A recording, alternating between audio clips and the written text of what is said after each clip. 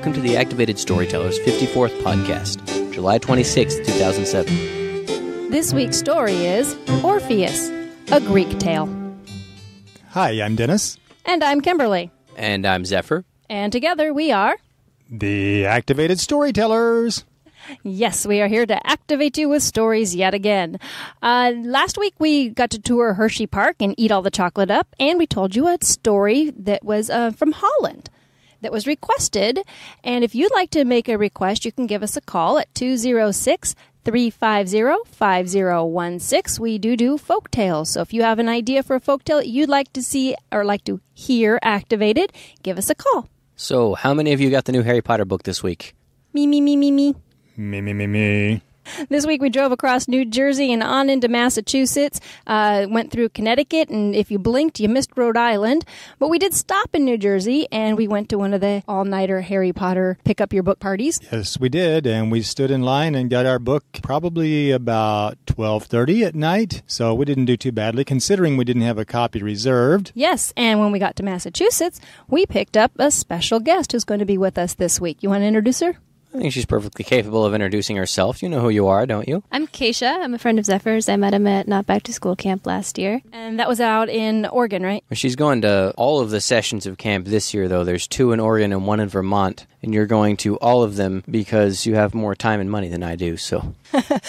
We decided that this week we would be focusing on the Harry Potter stories since they are number 7 came out this week. And you have read Harry Potter, right? I have read all of them except for number 7, and I'm making Zephyr not tell me what happens because he's finished them and he keeps taunting me and telling me that he's going to tell me what happens in the end, and he knows he will be tickled if that happens, so he's not.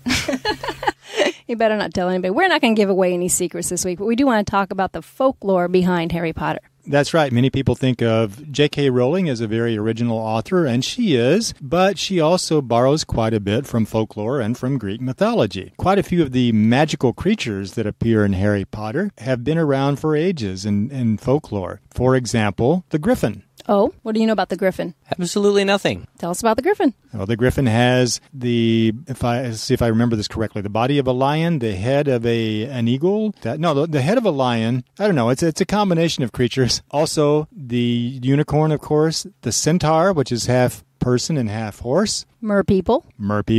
And dragons are among the most obvious borrowed mythology creatures. Mm-hmm. Do you know anything else of the folklore that she borrows upon? The name Hermione is borrowed from Greek mythology. Hermione was the daughter of Helen of Troy and King Menelaus. Aha. And you know what else is borrowed from mythology? Perhaps most notably is Fluffy, the 3-headed dog guarding the Sorcerer's Stone in the very first book. That's borrowed from Cerberus, which is a 3-headed dog also from Greek mythology. And which is the reason that we chose the story of Orpheus today. And, of course, the idea of the Sorcerer's Stone is an old legend itself, only it was originally called the Philosopher's Stone, and that's what J.K. Rowling called the first book in the original British version. It was changed to Sorcerer's Stone for the U.S. version. The Philosopher's Stone was a stone that supposedly had the power to transform another metal into gold. And people have sought after it throughout the ages. And also grant eternal life to whoever happened to possess it. Cool. Aha, so you do know something after all. I do know something. Thank you for that, Zephyr. Oh, and of course, there are all kinds of other creatures that are borrowed from folklore. The giants, the elves, the gnomes, and so on. And also, of course, Rowling is obviously pretty familiar with Latin because if you look at some of the characters' names, their names are clues. If you're familiar with Latin, their names are clues to what kind of character they are. For example, Lupin, Professor Lupin. Werewolf. Yes, Lupin comes from the Latin word for wolf. Sirius Black. Sirius is the Latin word for dog. Ah, and he turns into a dog. He turns into a black dog, exactly. Clever in-jokes. Yes. Well, this week's story, as we said, is Orpheus. Once upon a time, there was a gentleman who loved to play the lyre. No, I don't lie. I don't even play to be a liar. No. A lyre is an instrument with strings, sort of like a harp. Ah, of course. You mean this thing. Yes, and he was very good at it. Good, man. You should see my mosh pits. Well, he was also married to a lovely lady named Eurydice. Hello, I'm a very lovely woman married to someone who likes to play a lot of instruments and have a lot of mosh pits. Now, Orpheus was known throughout Greece for his beautiful music. In fact, he played so wonderfully that he enchanted the wild beasts and even charmed the socks off of the rocks.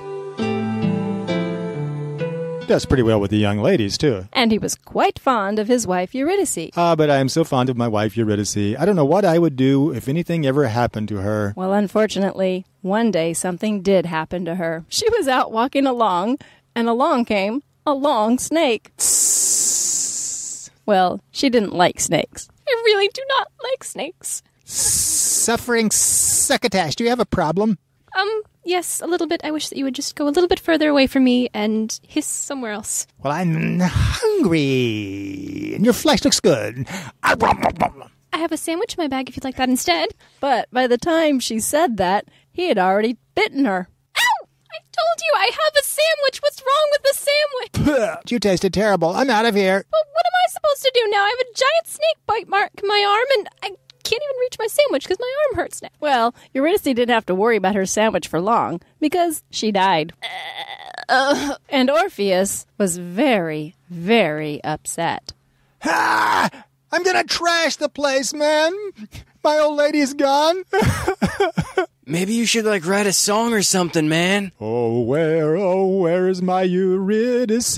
No, I don't like that. Well, Orpheus decided to stop playing his lyre. He was so sad. Dude, what happened to your lyre, man? Yeah, Orpheus, you should really, play, you know? Oh, the spirit just hasn't moved me since my wife died. Yeah, well, no mosh pits have moved me since your wife died, man. Maybe you should do something about it. What can I do, man? I can't even write songs anymore. Well, Orpheus decided that he would do something about it. The only thing to do was to go down to the underworld. Is that some kind of club? More or less. So, he packed his lyre, and off he went. I've never been down here before, man. This is spooky. Oh, what's that? What's that noise? This is weird. That dog has 3 heads. Who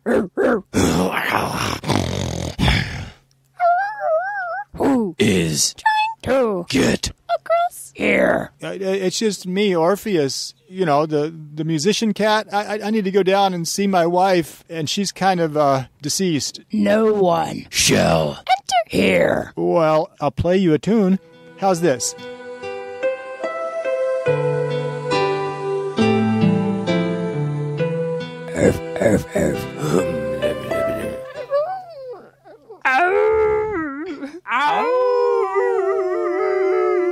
You guys are off key. Cerberus, the 3-headed dog, was lulled to sleep by the beautiful music coming from Orpheus's lyre.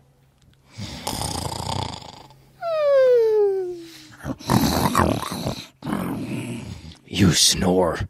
Oh, boy. Hope I don't have any more obstacles like that. Let's see. Oh, there's a river. I think it's Styx. Oh, man, that's where the band got their name. Wow. How do I know it's the river Styx? Because it's full of matchsticks. Oh, that ferry boat. It's a skeleton on the ferry boat. Yes, it was Charon, the ferryman across the river Styx. Your payment. Payment? I didn't know I had to pay. I tell you what, I can't pay. I'm only a musician, but I can play.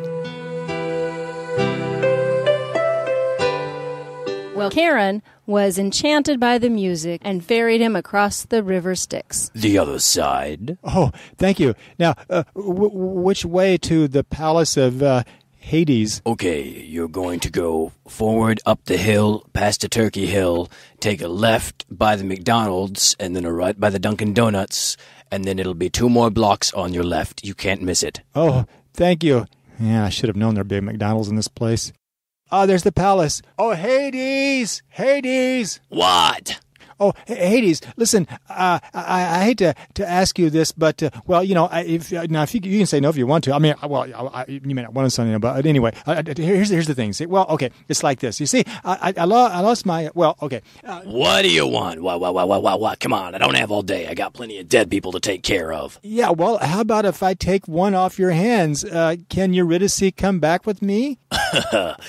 You're funny. I'm sorry, the position for court jester of the royal palace is closed. Oh, maybe if I play on my lyre.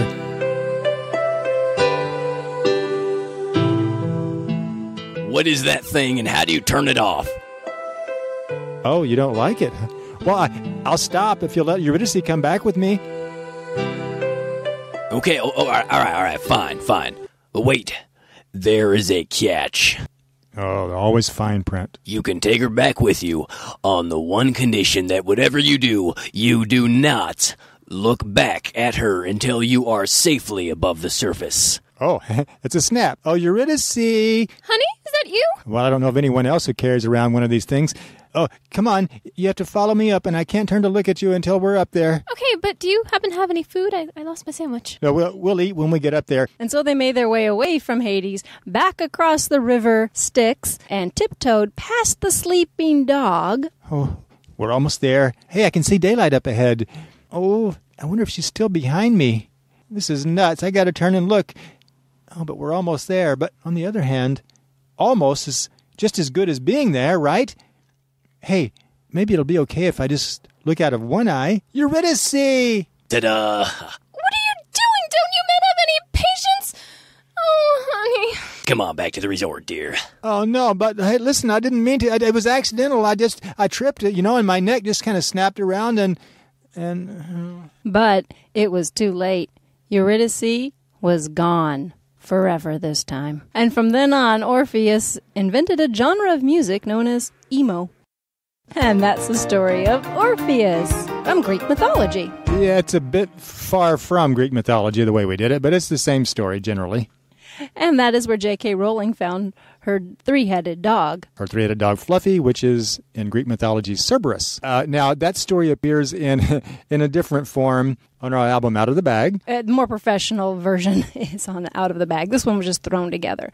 And we'd like to thank Keisha, of course, for helping us throw it together. You're very welcome. That was cool. You did a great job. Okay, so what do we have happening this week? Shows, and more shows. We're in Massachusetts from now until August, except for a couple of times when we fly out to California.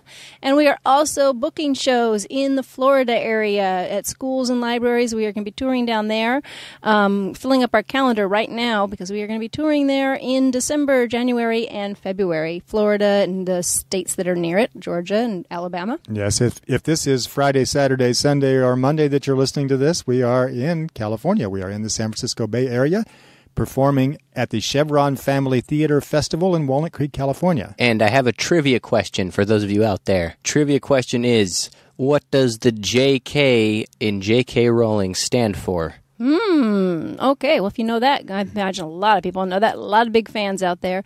Go ahead and give us a call, 206-350-5016. There's also another podcast out there that did a Harry Potter special. They did a Hogwarts Express podcast, and that would be 123 Listen to Me. And we're going to listen to their promo again so you can get their information. Hi, we're the 123 Listen to Me girls. My name is Sarah. And I'm Nina. On our podcast, we review books, movies, and music and tell stories and jokes. You can also hear about kids from all around the world. Want to know what euphoria and gregarious means? Or what the song with the longest title is? Well, check us out at 123listentome.com. Oh, and we love listening to activated storytellers. Bye, everybody. See you next time. Thanks, girls. And once again, if you have feedback, if you'd like to comment on our podcasts, give us a call at 206-350-5016. Links and show notes can be found at activated.libsyn, that's LIBSYN.com. Next week, we'll be talking about what we're doing a week from this week. We'll see you then. The Activated Storytellers perform at schools and libraries nationwide. On stage, we use American Sign Language, physical comedy, imaginative props, and a giant, oversized book to bring the stories to life. For booking information, check our website at www.activated-storytellers.com, where you can also find out when the Activated Storytellers will be performing near you, read a story, or order one of our audio CDs. Until next time.